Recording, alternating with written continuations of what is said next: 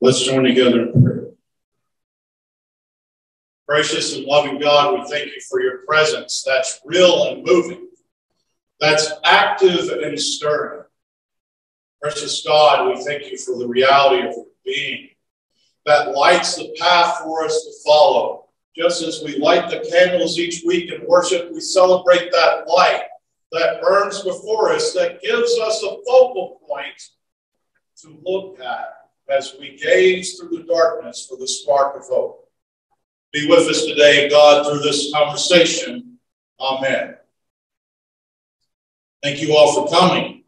I think some of you came because you thought I wasn't going to be here. But again, I'll share with you, some of you came in after the announcements. Thankfully, for the blessings of a negative COVID test, here I am. Well, we do have a dear friend that we want you to pray for because COVID is still real and still an issue. And we have a friend that is dealing with that right now. But today, I want us to look at love as we continue to deal with the idea of Jesus Christ from the narrative of his birth to the death, burial, and resurrection being the image of what it means to turn power over and giving a source of light to those who feel that they're not so much stuck in the darkness, but forced into it. I want us to look at it through these words. It comes from Paul's first letter to the church of Corinth, and I want to share with you a very memorable story I had from one of my first pastoral mentors. There's one place we hear this scripture the most frequently. It's at weddings. There's a proclamation of what love is as we celebrate in that beautiful setting what love can create. A love between two individuals who want to combine their lives together and go on a journey together and celebrate what love is. This pastoral mentor once shared with me, if these families actually read this scripture for what it is actually saying, they not only would not want it read at their wedding, they would want to take it out of the Bible and ignore it.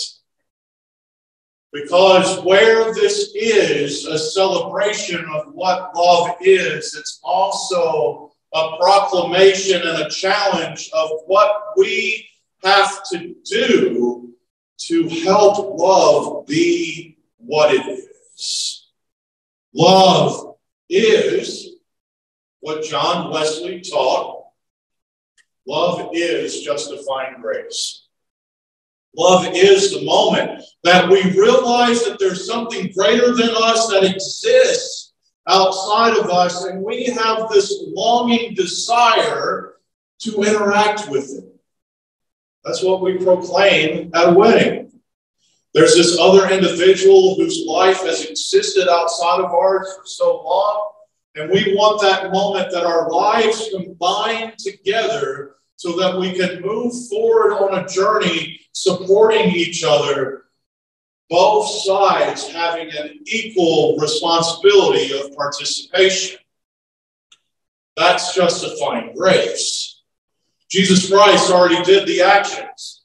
He was born, he lived, he taught, he walked with the community, and displayed through his actions the difference that could be made in the new way. Jesus Christ displayed in his conversation with the Samaritan woman at the well. Jesus Christ displayed in his conversation with the lady caught in adultery. Jesus Christ displayed at a dinner table one evening when a Gentile came over to participate in the blessings of Christ's communications. Jesus Christ, through his living and interaction, displayed that the ones that we once thought were left less than have a place at the table. And it comes from the desire of wanting to interact wholeheartedly with this source of love and grace that exists outside of us. just like the wedding vows. When we vow to love, honor, cherish, support in all means and in all ways, we acknowledge that there is this being outside of us that we want to be connected to. And we voice our commitment to that. Many of us through our infant baptisms, many of us through confirmation, many of us who walked down the aisle at Cornerstone Baptist Church as a 14-year-old have had that one moment that we said above all things that Jesus Christ is important to me. And I want to live my life within that importance. We're going to celebrate that today with the scripture that Andy so eloquently read about what love is. And you could probably actually say the word eloquently. There, I got it right the second try. We're going to use the words of Fred Rogers real quick. And Ray, if you'll show the next slide, it should be a quote from Fred Rogers. And I want us to hold on to this idea, not just for this morning, as we look at what love is, but as we go out and we deal with disappointment, frustration, and even at times anger, when love isn't being what we desire it to be, at least what we're looking for. Love isn't a state of perfect caring. It is an active noun like struggle. To love someone is to strive to accept that person exactly the way he or she is right here and now. I want us to hold on to those words. I want us to look at these words about how love is an active struggle, and I want us to begin to pray how we take that active nature into reviewing the scripture. Right, next slide, please. Love is patient. Love is kind. Love does not envy. It does not boast. It is not proud. It does not dishonor others. It is not self-seeking. It is not easily angered. It keeps no records of wrongs. Love does not delight in evil, but rejoices in the truth. It always protects, always trusts, always hopes, always perseveres. And I'll add in the first part of the next verse. Love never fails. When we look at that, go back to the scripture. Thank you. As we look at that scripture, we see the active challenge that the Apostle Paul is sharing. And there is no one more suited to share this challenge than the Apostle Paul.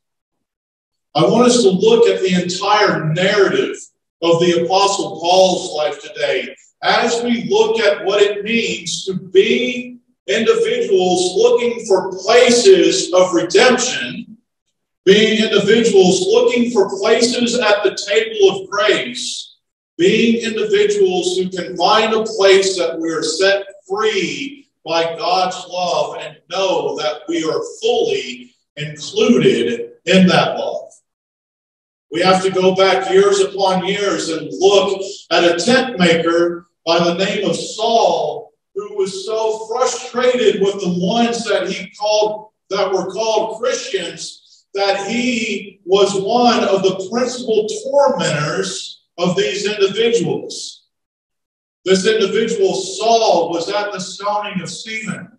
This individual, Saul, one day went on a journey to Damascus with the sole focus of taking that torment to another collection of believers so that he could quelch this movement and put things back the way they were.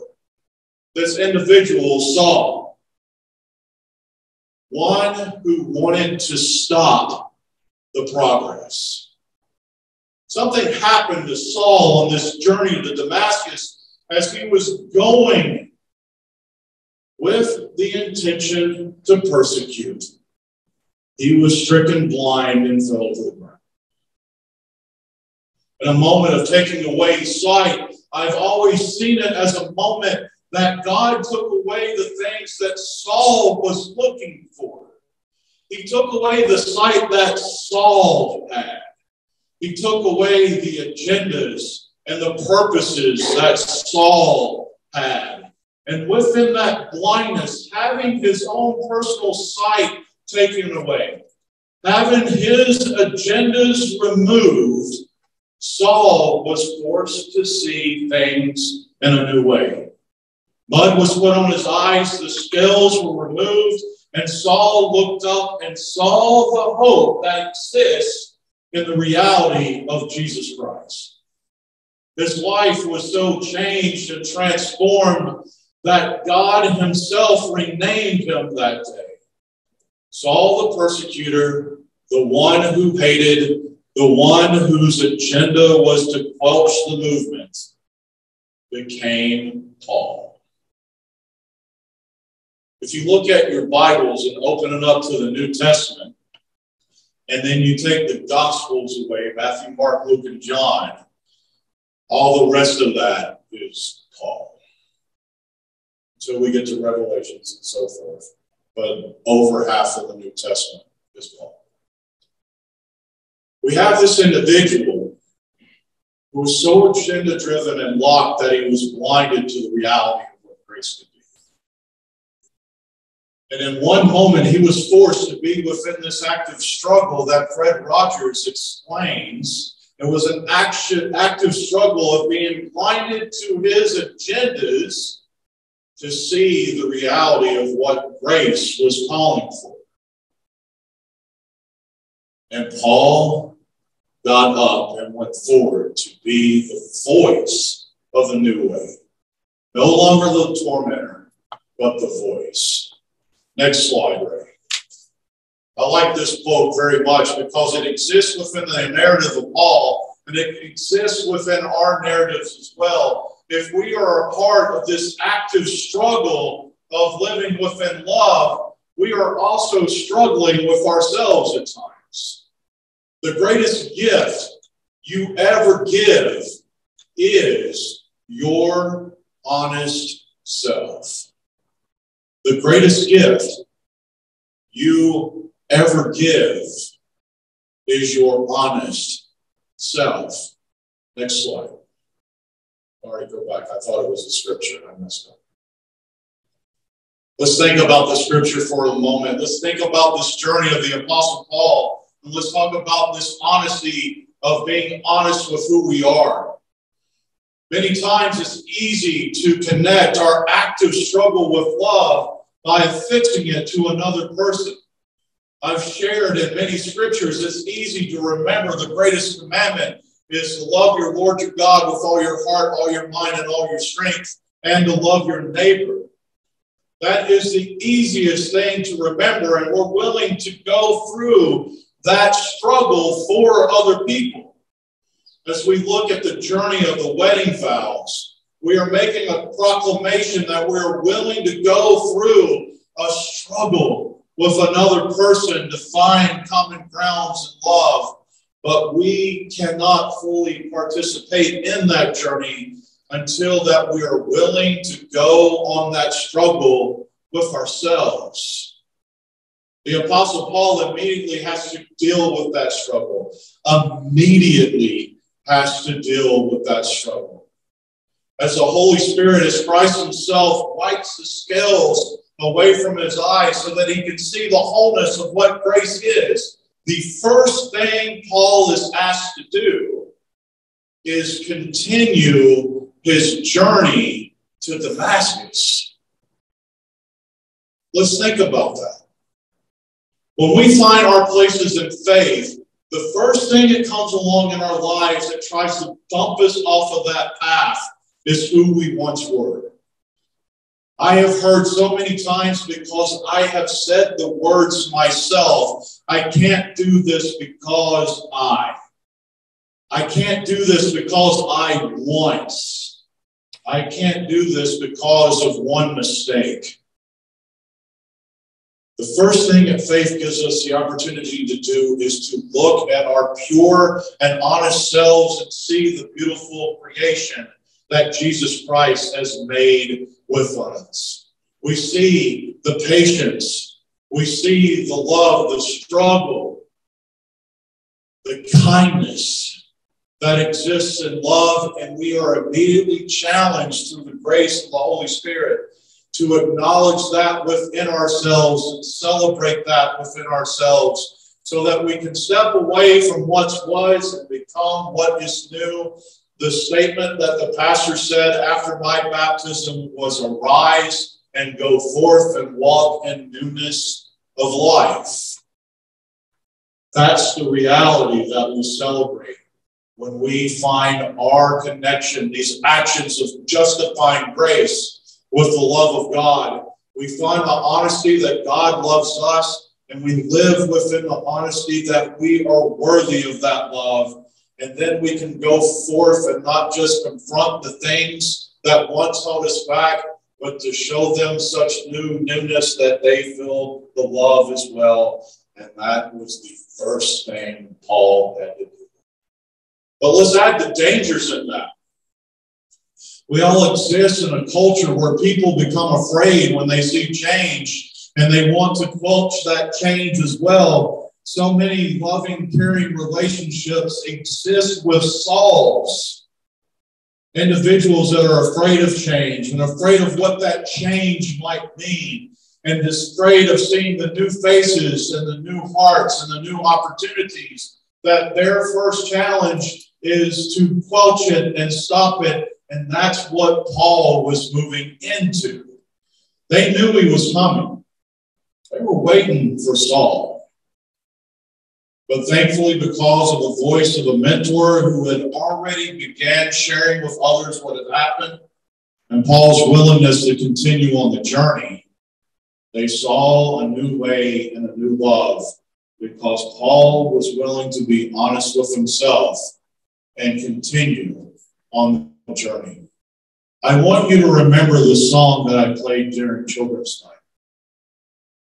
Anytime that you feel less than, anytime that you feel unimportant, anytime that you remember the heart you broke when you were 16 years old, or the mistake you made in college, or relationships that are no longer and you wish they were, I want you to remember the words that still echo. It's you I like. It's you I like. It's not the clothes you wear, the way you do your hair. It's not your toys, they just set beside you. It's you. It's you I like. When we can remember that we hold true value and grace, hope serves. Now the next slide. The toughest thing is to love somebody who has done something mean to you, especially when that somebody has been yourself. I'm going to read it again because I fumbled it. The toughest thing is to love somebody who has done something mean to you, especially when that somebody has been yourself. I want us to think about this reality as we look at what love is. Love is patient. Love is kind. Love is not self-seeking. It does not boast. When we look at these words, these active words of what it means to participate with love, we begin to see that the only thing that separates us from grace is ourselves. Many years ago, I went to an FCA camp, and this is when Peyton Manning was still playing for Tennessee, because our FCA, our college FCA, went to the same FCA camp that volunteers went to, and I got to meet Peyton Manning. But during that scripture time, there was this former NFL football player, and he had to weigh 350 pounds, not an ounce of fat on him. And when he clamped his hands together, his shirt rippled up. was a very frightening thing. But he gave this image of grace that I still hold on to today. He said, I want you to keep this in your mind. Now, I don't have the muscle mass that this gentleman had, so you might not get the same effect that I did. But imagine that I'm 350 pounds, Arnold Schwarzenegger, Lou Ferrigno type guy. He said, this is God's hand. And this is you. And this is God's other hand. So then he clamped down, and his muscle flexed out, and his shirt bubbled up. And there's nothing that can take you out of that protection. I wish I had a picture of that guy, because I'm not displaying it right. I don't have the muscles for it. This is God's hand. This is you. This is God's hand. And there's nothing that can take you from this. I want you to hold on to that reality, because so many times I've been in conversations with individuals who say, I don't feel that God loves me. And the biggest hindrance of that is the journey that they're on to understand that they can love themselves. The toughest thing is to love somebody who has done something mean to you, especially when that somebody has been you. I don't just want, I need. I need you to remember that there's nothing that can take God away from you. I need you to remember that there's nothing that separates us from God's love. My understanding of justifying grace is Jesus Christ is always, always, always, always reaching out for us. We just need to reach back. Is the next slide scripture? Love is patient. Love is kind. Love does not envy. It does not boast. It is not proud. It does not dishonor others. It is not self-seeking. It is not easily angered. It keeps no records of wrong. Love does not delight in evil, but rejoices in the truth. It always protects, always trusts, always hopes, always perseveres. Love never fails. I'm sure that's a beautiful quote, but I put on the wrong glasses today. But look at that loving face. I may not be able to look like a 350-pound muscle builder, but we can all have that face. That face of kindness, that face of love, that face of support. And I want you to see that face when you look in the mirror. I want us to remember, if a tormentor to the new way can find his place in that transformation and become the major voice of the new way, there's nothing that can stop you from being a part of it.